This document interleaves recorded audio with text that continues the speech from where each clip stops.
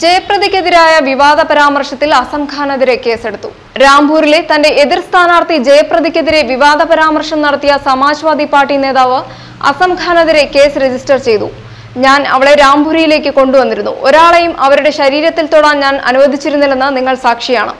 അവരെ തിരിച്ചറിയാൻ നിങ്ങൾക്ക് 17 വർഷമെടുത്തു.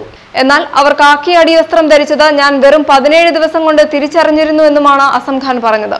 രാംപൂരിൽ BJP ടിക്കറ്റിലാണ് ജയപ്രദ മത്സരിക്കുന്നത്. ഞായറാഴ്ച നടന്ന തിരഞ്ഞെടുപ്പ് റാലിയിലായിരുന്നു അസം ഖാന്റെ വിവാദ പരാമർശം. SP അധ്യക്ഷൻ അഖിലേഷ് യാദവ് ഉൾപ്പെടെ മുതിർന്ന നേതാക്കൾ റാലിയിൽ പങ്കെടുത്തിരുന്നു. പരാമർശത്തിനെതിരെ BJP തിരഞ്ഞെടുപ്പ് കമ്മീഷന് പരാതി നൽകി. എന്നാൽ താൻ BJP സ്ഥാനാർത്ഥിയെ ഉദ്ദേശിച്ചല്ല അത്തരമൊരു പരാമർശം നടത്തിയതെന്ന വിശദീകരണവുമായി അസം ഖാൻ രംഗത്തെത്തി. ഒരാളുടെയും പേര് പരാമർശിച്ചിട്ടില്ല. അങ്ങനെ തെളിയിച്ചാൽ രാംപൂരിൽ മത്സരിക്കില്ലെന്നും അസം ഖാൻ വ്യക്തമാക്കി.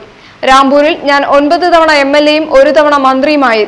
എനിക്കറിയാം എന്ത് പറയണമെന്ന്. തന്റെ വാക്ക് മാധ്യമങ്ങൾ തെറ്റായി വളച്ചൊടിക്കുകയായിരുന്നുവെന്നും അസം ഖാൻ പറഞ്ഞു. അന്വേഷണം.com-ന് വേണ്ടി ജമീമ ജേക്കബ്.